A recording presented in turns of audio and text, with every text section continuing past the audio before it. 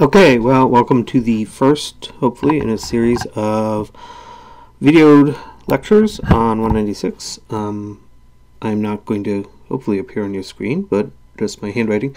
So the first one is on distribution, and we'll just start with an example, since many people should have seen this before. So example 1, multiply out, and I hope my handwriting doesn't completely dissolve, 2x plus 3y times 5x plus 7y. And note, if there's nothing in between the parentheses, that means that they're multiplied together. Usually, or there could be a dot like this. So, distribution, how does this work? Well, everything in this parentheses has to multiply everything in that parentheses. So we start with the 2x and multiply that by the 5x and the 2x by the 7y. So you get a 10x squared, that's 2x times 5x, plus a 14xy, that's the 2x times the 7y. And then we have to multiply the 3y by both the things here. So 3y times 5x and 3y times 7y. Now, 3y times 5x, that's 15xy. And just to keep track of things, I'm going to put it over here. And so I have a little column. These are the xy's are in this column, x squared's in this column. And then we'll put the 21y squared over here in that column. Right, so we end up with 4 terms, 2 for multiplying 2x by things, and 2 by multiplying 3y by things. And then we add them up. We get a 10x squared plus 29xy plus 21y squared. There you go. Also known as FOIL, first, outer, inner, last.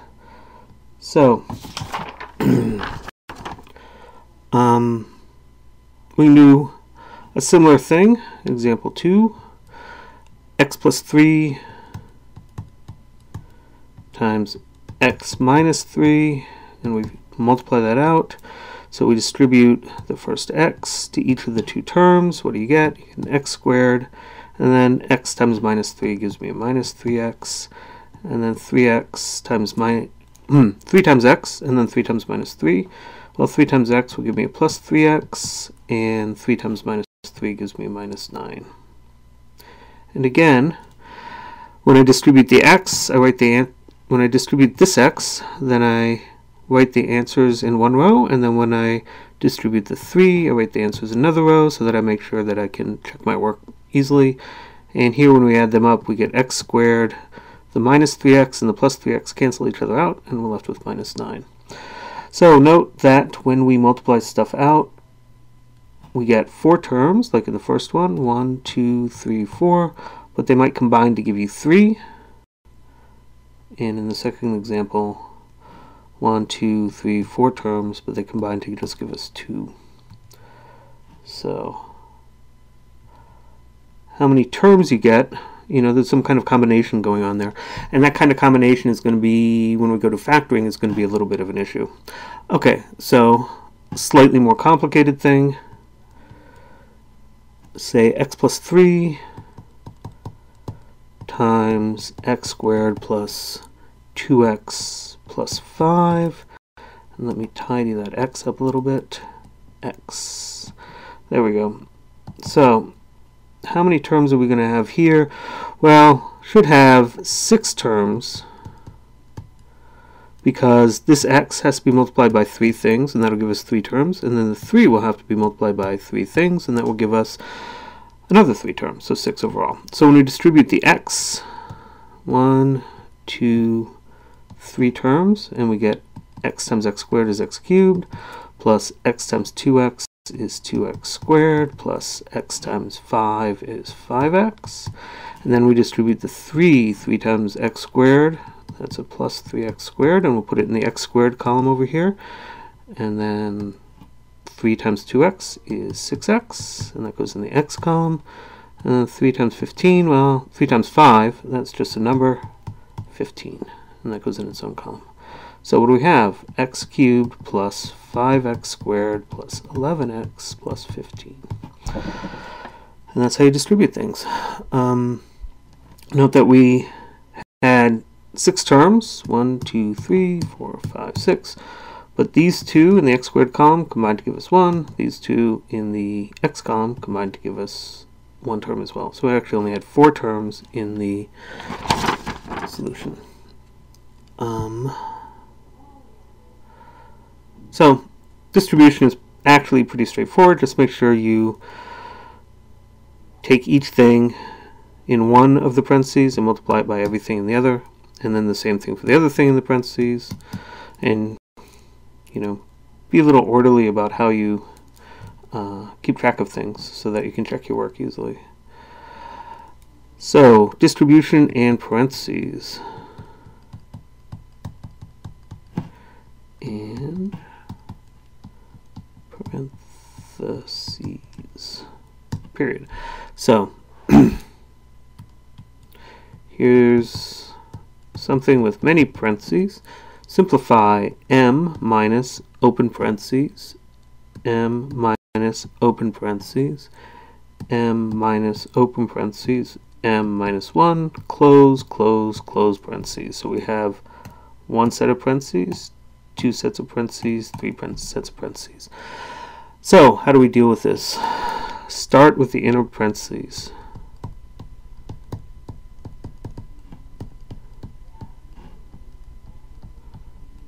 Parentheses. That's this one. So how do we deal with that? Well, it's minus m minus 1. And the minus sign, since it's multiplication, has to distribute to both of those. So you end up with minus m plus 1. So minus times m is minus m. Minus times minus 1, well, 2 minuses make a plus, so we get a plus 1.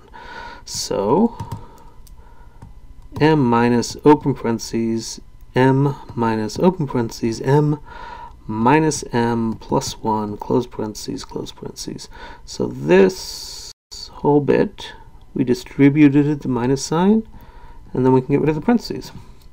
And we can actually clean that up now, because m minus m, that's just 0.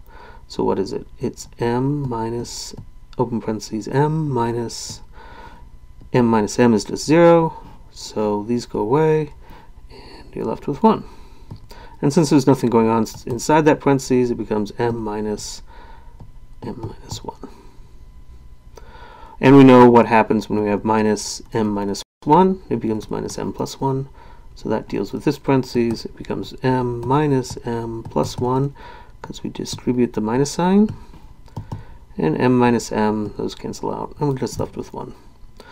So this whole thing here is just a complicated way of saying 1. So minus signs in front of parentheses, they have to be distributed to everything inside the parentheses. Just like if you're multiplying, 2 times something in the parentheses, the 2 would have to be distributed to everything inside the parentheses.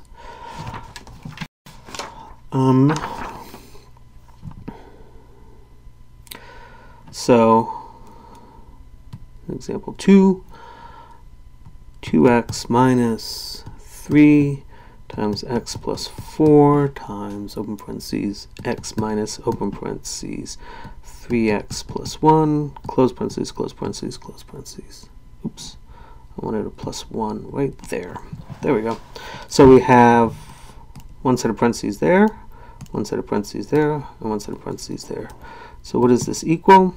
And we'll work our way down the screen here. Well, we'll start with this minus sign and distribute it. So we have 2x minus 3 times open parentheses x plus 4 open parentheses x minus 3x minus 1. Close that parentheses, and then this parentheses is that parentheses, and we have a plus 1 and a closed parentheses. So we dealt with this set of parentheses by distributing the minus sign, and now we can clean up what's inside here. 2x minus 3 x plus 4 x minus 3, x is minus 2x minus 1, and then a plus 1 and close that parentheses. And now we need to deal with these parentheses. Well, we need to take this plus 4 and distribute it to both of those terms. So we get 2x minus 3. This is the last set of parentheses now, is here. X plus 4 times minus 2x. That actually is going to give us a minus 8x. Plus 4 times minus 1. That actually gives us a minus 4. And then we have this plus 1 floating around outside. So tidy up inside the parentheses. X minus 8x is minus 7x. Minus 4 plus 1 is minus 3. Now we have to deal with this last parentheses, 2x, and we distribute the minus 3 to both terms. Minus 3 times minus 7x, well, minus times minus is a plus, so we get a plus 21x. Minus 3 times minus 3, oops, that was my watch going off, sorry about that, is plus 9. And then we can combine the 21x and the 2x to get a 23x. Plus 9. Don't forget that plus 9. And so, again, in distributing, start with the inside parentheses, distribute your minus sign, combine like terms, distribute your plus 4, combine like terms, distribute the minus 3 to get this, combine like terms, and then, you know, all the parentheses are gone. So, one last issue with distributing. What about minus x plus 5 quantity squared? What do you do with the minus sign there? What does the squared mean? Well, squared means that you multiply something by itself.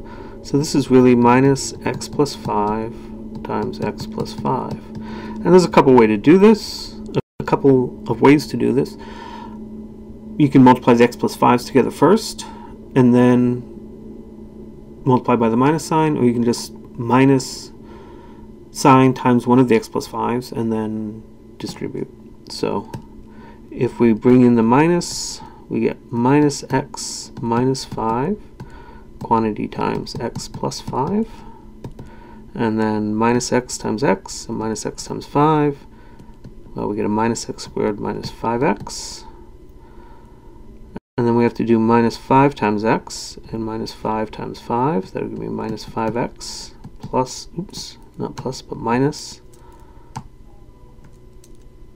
25, minus x squared minus 10x minus 25, because minus 5 times plus 5 is minus 25, minus times a plus is minus.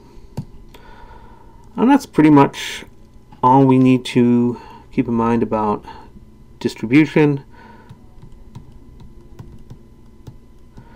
except for one important case. A difference of squares is a minus b times a plus b. So, you know, and of course this goes with both ways, right? A minus b times a plus b is that. A squared minus b squared can be turned into that. So, what is 7x minus 5 times 7x plus 5? Right, same thing, 7x's, 5's, except the one is a positive, one is a negative. That's this case, right? Same thing here and here, same thing here and here, but one is a plus and one is a minus. And this is an easy case because it just means take the first thing and square it, and then take the second thing and square it.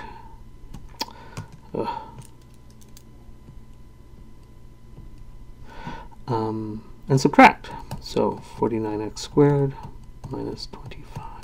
And we'll see this case in a number of places over the course of the semester. So that is, I think, everything we need to do about distribution, and we can go on to factoring as the